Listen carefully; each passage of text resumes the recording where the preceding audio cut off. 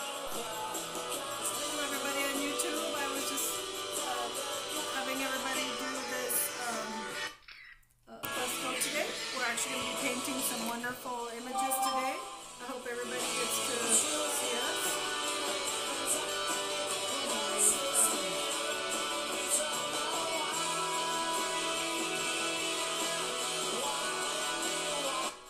If you go into our Academy of Arts at Home, we do have a page on there on our Facebook page. So today we're going to be doing frescoes, which is a really nice technique that was, goes back from, like 1600 BC. During the Bronze Age in Greece, they found some beautiful frescoes in some caves. And anyways, they're beautiful images.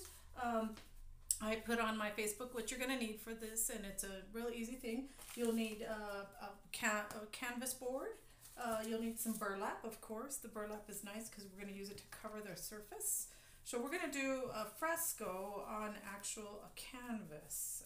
So that'll be really nice. It's more like a canvas board panels. That's what these are called. So if you were doing actually frescoes on the wall, you would be doing them as you go. So you would be putting fresh plaster on the wall, and then you would be painting as you would go along. So that's a really easy technique. For this one, we're going to use plaster of Paris, of course. You can actually get these at any art store, Hobby Lobby, whatever. Sometimes you can even find them at Lowe's. I usually buy big bags because we are an arts organization, so I do have a lot of kids that do these projects with us, so I need enough for everybody. So I usually buy the huge bag of plaster. But for something like this, you can just buy a nice box of the dab plaster, which is real nice. It's a dry mix. And so then we'll be mixing water with it. You'll need water for this one. Some mixing cups if you want to measure it.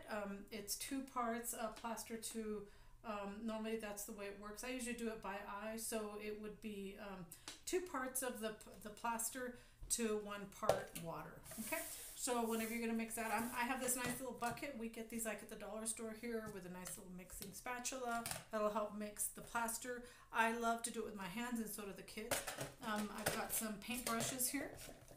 So I've got different types. I've got some fine point, different grades. I've got a 10, an 8. I've got a 12 right here.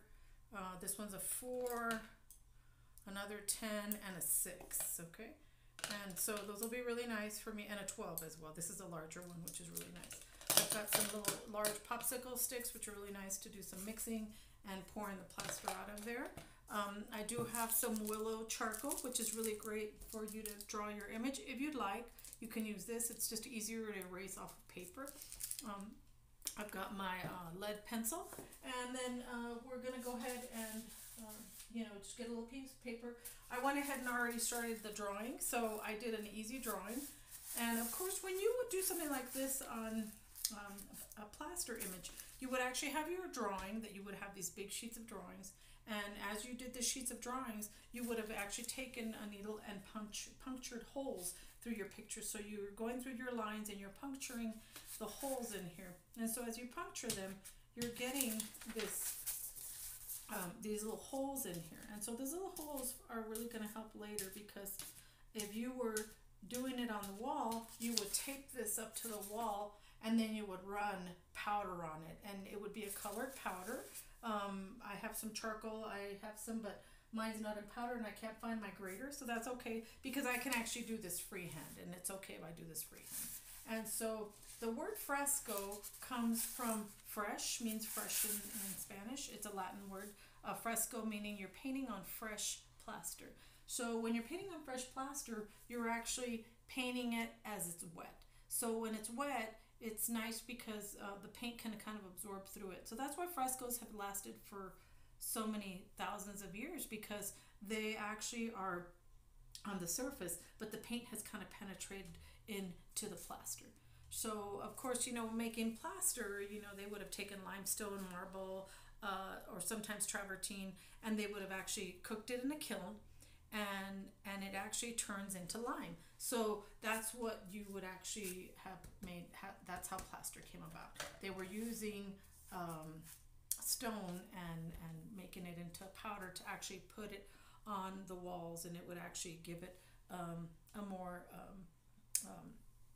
solid texture. It would give it a nice fine shine. So that was really nice, and it was done for many ages. It was done, the Egyptians did it in their pyramids, the Italians did it as well. In Mexico, we see it in many of the murals that are painted in the government palaces. Some of the famous murals in Mexico, like Siqueiros, Rivera, and Clemente Orozco, of course, they were commissioned to paint other murals throughout not just the country, but other. Here in the United States, we had several of them that were actually commissioned to paint several murals here. So, it's something that a lot of people don't really know how to do, but it's a really easy technique. I have my stuff ready to go. I'm going to be painting with acrylics. So the acrylic paint, because it's water-based, it'll absorb real nice into my plaster. So that'll be really nice. So it's an easy project. I'm excited for everybody to start. So this was just gather the tools that you need, and then we'll come back and I'll do the second part of it, okay? Have a great one, and I'll see you guys in a few. I usually start at 4 o'clock, so I'll go ahead and start this at 4.